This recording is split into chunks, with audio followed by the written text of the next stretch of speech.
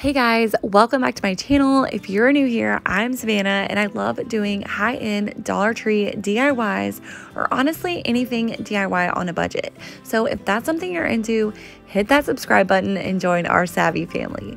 So today's video is another Dollar Tree Christmas DIY video and I can't wait for you guys to see everything. So let's go ahead and jump right in.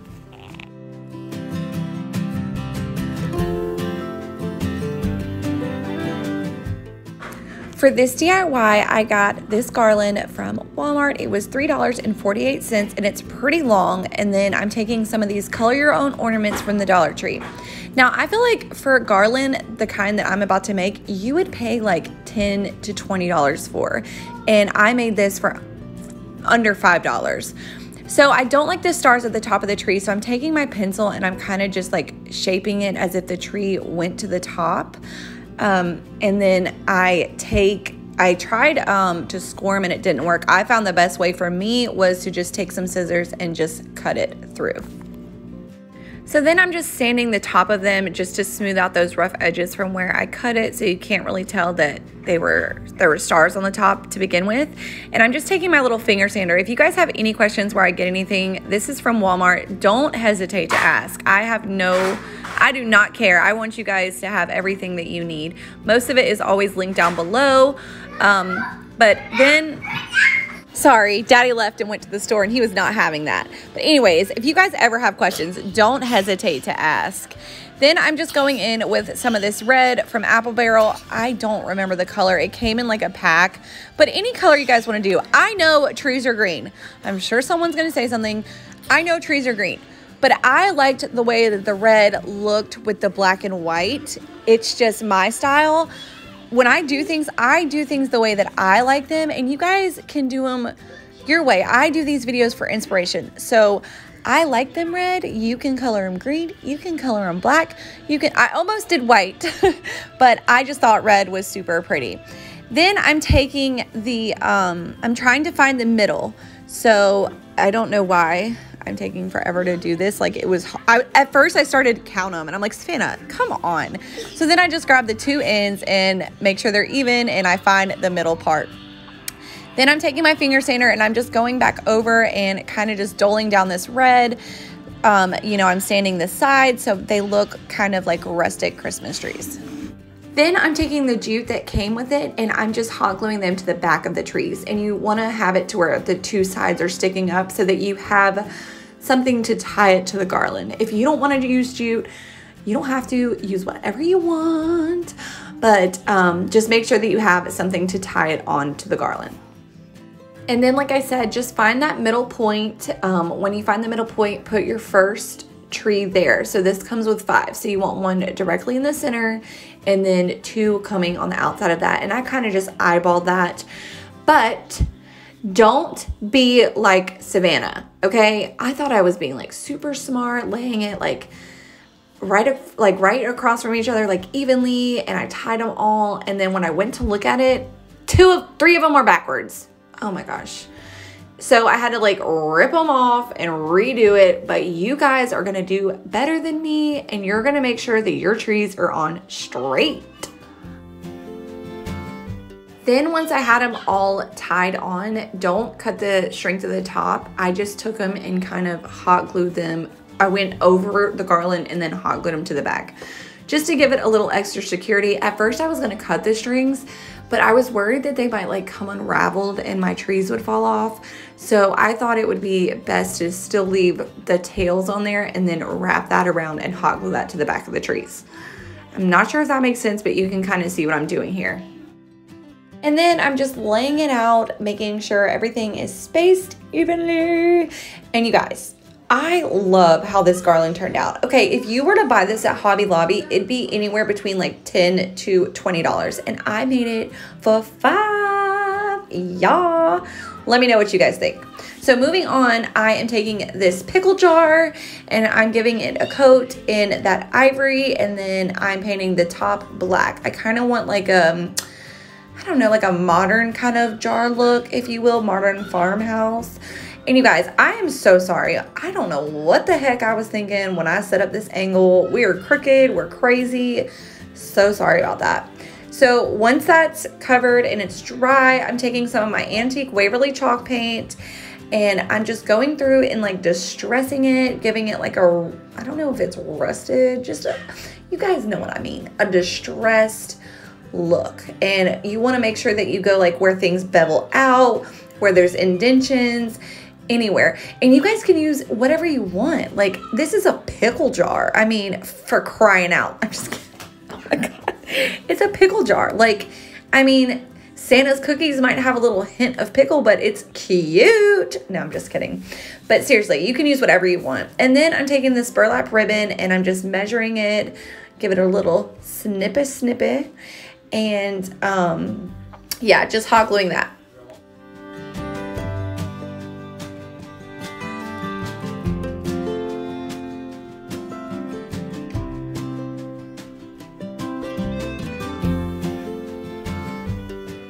Then I'm taking this buffalo check ribbon. I got this from Walmart this year. It was like $3.48, $3.98, and it came with a lot. It was like a big spool of ribbon.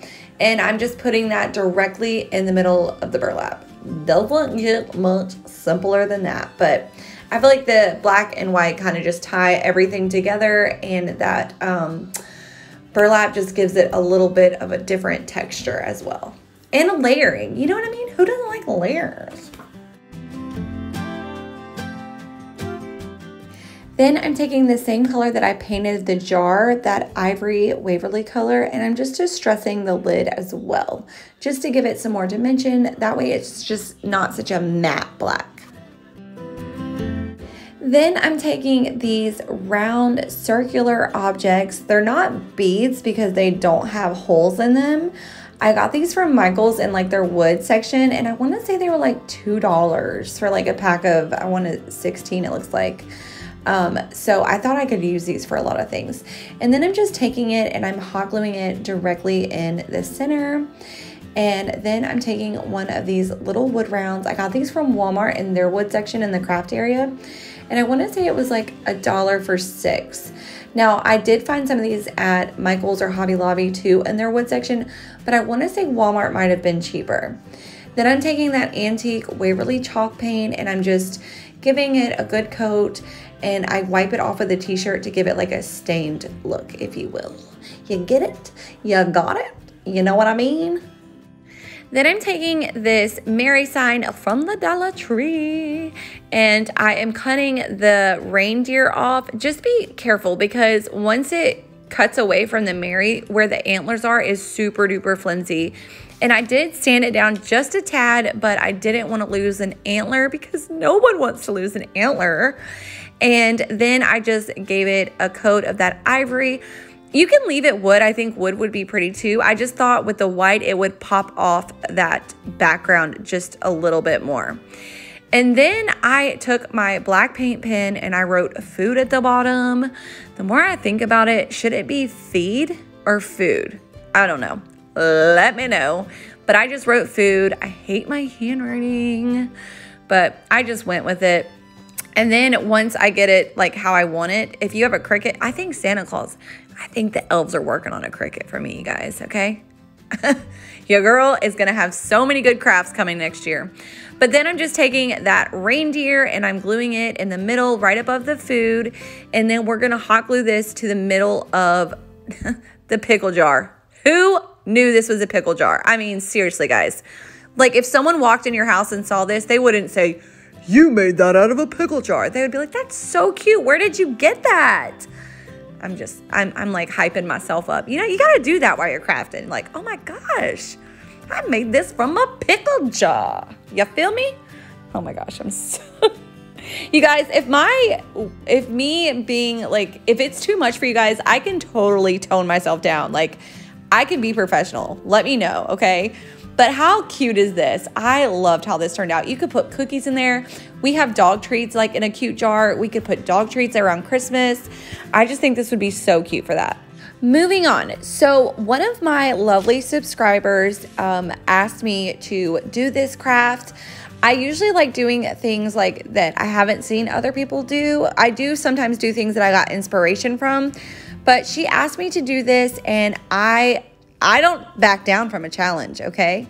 So I have seen people make these from crickets, but like I said, Santa Claus is still working on mine, okay? So I'm taking one of these felt Christmas trees and I'm taking a burlap sack. You can use whatever you want, and I am also taking some of this cheetah, from the scarf from Dollar Tree. And for the burlap, I traced that green Christmas tree as is. For this, and I'm so sorry this is out of frame, but all I did was just trace the bottom of the tree and then up to the first indentation. And then I removed the Christmas tree and connected it at the top where it made a triangle. Now, you guys, I lost footage. You'll see in a little bit. It kind of like, I don't know, my camera died. I have no idea. I was out of memory. Not died. I just made that up. I am talking from my behind. I ran out of memory, so it shut off. I was super bummed, but you really didn't miss anything. Then I'm taking my hot glue gun and I'm just gluing the sides. I don't glue the bottom because we are going to stuff these. And at first I was only gonna do 2, but oh my gosh, I had to be symmetrical. So I cut another one of the cheetah ones out. And then we're just going in and stuffing these. Now, I'm using that polyfill, you guys. I've had this bag. How many pillows have I made now? And I'm still on the same bag and I still have so much left. And it's only like $5 at Walmart. So if this is something that you like to do, like make pillows and stuff, totally invest in that because it is worth it. Now, you guys, like, so you don't have to have a Cricut to make things, you know, like I have been without a Cricut crafting for most of all of my life. Like, so yeah, a Cricut is awesome and I'm so excited to get one, but you guys, there's other options too. So don't feel intimidated if you see someone, oh, they have a Cricut, I can't do that. Yes, you can. And this is kind of why I wanted to do this. Then you're gonna need one of these signs from Dollar Tree. Now, my subscriber said that she had a little bit of trouble making her stand. This was the easiest way that I thought to do it, was to have a strong, sturdy base. So I'm just taking one of these signs and giving it a good coat of that ivory. It did take a couple to cover up all of that blue and those snowflakes. I want to say probably 3.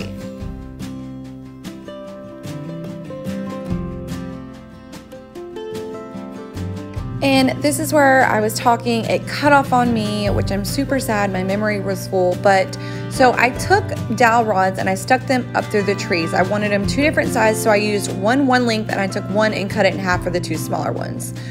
I then took Jenga blocks and I kind of just wedged them in there. It is a tight fit, but they will fit. And then I hot glued the rod to them and then pushed another one over to hold them together.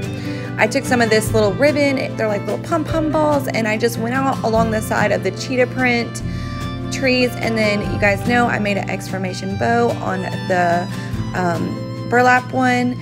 And I'm so sad that my camera cut off, but I loved this. And then I just took some Spanish moss to put around the bottom just to hide where the rods went in and the little Jenga blocks were. But I don't know, I love it. So for this last DIY, you're gonna need a sign. I have this one from the fall selection at Dollar Tree. And you guys, I feel like I always save my favorite ones for last, and I don't do it on purpose. I promise I don't. But this one ends up being my absolute favorite. So then I'm just filling in those holes with some caulk. And this is from Walmart, but Dollar Tree does carry it. I think mine's in my daughter's room, so this is just what was in front of me. And I filled in those holes. If you want to hang this sign, you can leave those holes open. Totally up to you. I feel like I've done a lot of hanging signs lately, so I wanted to just make this to like be able to sit somewhere. Next, I'm taking this Dollar Tree placemat, and yes, it is fall, but you guys, anything can be what it wants when you are a crafter, okay? So I'm just going through and I'm cutting out this little red truck. You don't have to worry about the pumpkins because obviously we don't need those. So if you just want to skip right over that, cut them out if you want, and it should look something like this. Then I'm taking one of these, like, they look like napkin holders, and I'm snapping it off. I just need a tree. And I was gonna put a present, but I decided not to because it made the truck bed look not flat, if that makes sense. And I was just kind of playing around with it to see how I wanted it to set in there. Then I'm turning into a paint mixologist, and I'm taking Kelly Green by Apple Barrel and Nutmeg by Apple Barrel, and I am just mixing it until I get like a dark, almost olive green, if you will. This always reminds me of candy apple though when I first start to mix them. I don't know why, but I did that first, and before I painted the tree, I wanted to go ahead and paint this sign so that it had a chance to dry. I'm taking that ivory again. Like I said in my last video, I am digging this color right now. I don't know why. I usually use my I usually use my white Waverly chalk paint, but I am loving this right now. So this is what we're doing. Again, you guys can do whatever you guys want to match your decor. And I'm just giving it one good coat. You don't have to get it perfect because we're gonna go back and distress, obviously. Then I'm going in with my paint concoction and I'm giving this a good coat. And I love this green. I love the way the color turned out. But again, you guys do your thing. Do whatever color you want, whatever your little heart desires.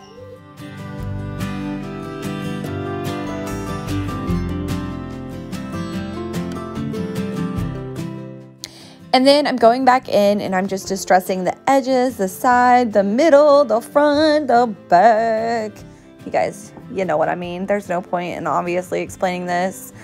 So anywho, moving on, we're gonna lay our truck. And you guys, I don't know, I just love the way this truck looks. It just looks ragged.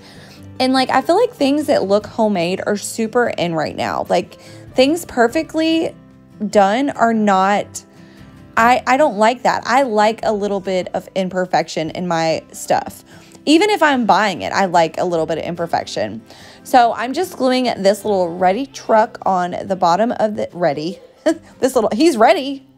This little truck on the bottom. And if those edges fray, don't worry, because where you hot glued it, that's going to keep it from going. So make sure when you hot glue, you glue it almost on the edge, but not enough, because I do like a little bit of that fraying. If you don't, that's cool too. You can even burn the edges if you want. Then once my tree dried, I'm going back in with that finger sander and I'm just distressing the sides, the same thing that I did on the garland trees. I just like a little bit of that wood to kind of show on the sides. Like this Christmas tree it's been through it, you know? It's been through it. No, I'm just kidding. It's been in the field for so long. But don't worry, it's getting taken home today. And this is where I messed up and I glued the top of the truck down, but it was easy to just kind of pull off, and I just tucked that little tree in there. And just make sure you can put it however you want. I just got it to a position that I loved. Hey, excuse me, I'm trying to voice over in here. Then I'm taking some of these garland ties. I got these from the Dollar General. If you watched my haul, I know that Dollar Tree does come out with these, but I haven't found them yet. And they were $1 as well, so I just didn't want to pass them up. So if you do have a Dollar General, definitely snag these. Then I'm just making a round wreath. I'm getting it till I get a perfect shape. And I get a good size to cover up that fall kind of wreath in the middle. Then once I get a good shape, I'm giving it a little haircut because it was looking a little shaggy. And once I get it good in a good shape I want, I just hot glue that to the truck.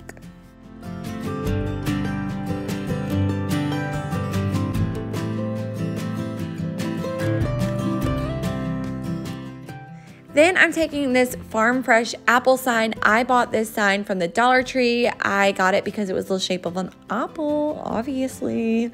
And I took this off because I made a cute little sign for my daughter's teacher. And I'm just cutting out that Farm Fresh sign. Then I'm taking it and I'm Mod Podging it to the sign. And you guys, don't judge. It's a love-hate relationship, okay? So we're just gonna go with it. But I guess the shininess of this I wanted to take away, and that's why I did decide to use Mod Podge instead of like hot glue or a glue stick.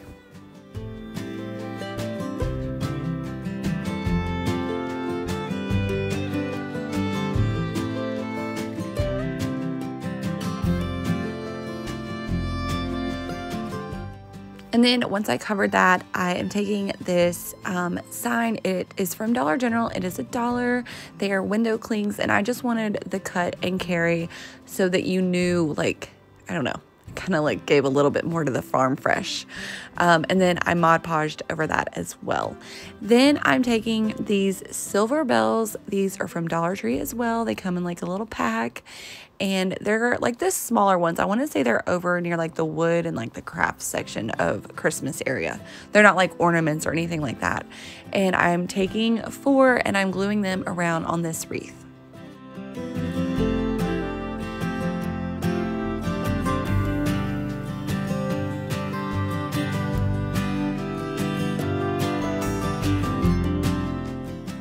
And then to take away from like the shininess of the bells and give it a more rustic vibe, I'm just taking my antique Waverly chalk paint with an old crusted brush. That's my favorite thing to distress with, by the way, an old brush, because the bristles are kind of hard and you don't get like those perfect lines. They're kind of like straggly, if that makes any sense. Is straggly a word?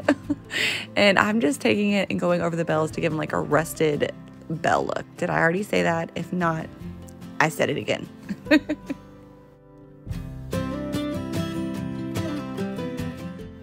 Then we're gonna make a bow for this, and you guys already know how I like my bows. So a little backstory. I don't know if you guys watch Brooke from Refabbed. This is where I learned how to make these bows. I used to not be able to make any kind of bow. Now I can pretty much do any kind of bow. So, sorta. Not like any kind of bow. Not that good. But you get what I'm saying. But these are my favorite because they're just so messy. So if you're new here, you will see me doing these bows a lot. I like the Refab messy bow. I call them little X bows because that's what they look like, okay? But yeah, so I'm taking some burlap from the Dollar Tree, some lace from the Dollar Tree, and some raffia.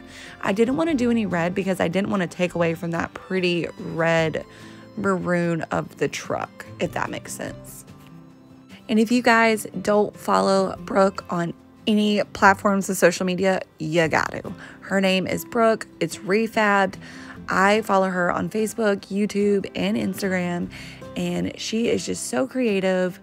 I love her and her personality because I'm a little bit Southern. I was raised in the South, and I love her. So definitely check her out if you haven't. So speaking of the South, I don't know if you guys watch NFL football. Dak Prescott, he is the quarterback of the Cowboys. I'm not a Cowboys fan, but this is just weighing super heavy on my heart. He played at Mississippi State, but he broke his ankle last weekend, and it was brutal, you guys. Like, it gave me chills to watch. So just pray for a speedy recovery for him. I can't even imagine what he's going through right now. But you guys, how cute is this? This is my absolute favorite from today.